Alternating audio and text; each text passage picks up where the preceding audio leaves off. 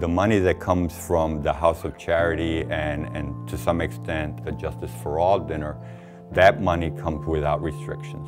And it allows us to help the people, which is sometimes called the new face of poverty, where are people that are in between. They're not really low income, they just come to an emergency situation. Their job is lost, their car broke down, and they need a little bit of help. So what we do is we tell them, you know, you are a success story, here you are, let's continue doing what we're supposed to be doing. Right. And then you don't know. Next year, the individual comes back and says, hey, I'm better off, can I volunteer?